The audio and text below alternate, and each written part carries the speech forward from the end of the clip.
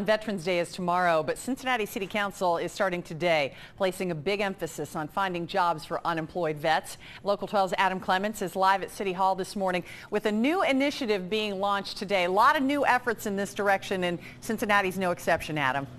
Absolutely, Sheila. I imagine you're a young servicemen or women, and you do a couple of tours in Iraq or Afghanistan. You come home and it's not quite the hero's welcome you'd expect. That's what they're finding nationally with a lot of young veterans. They simply cannot find work today.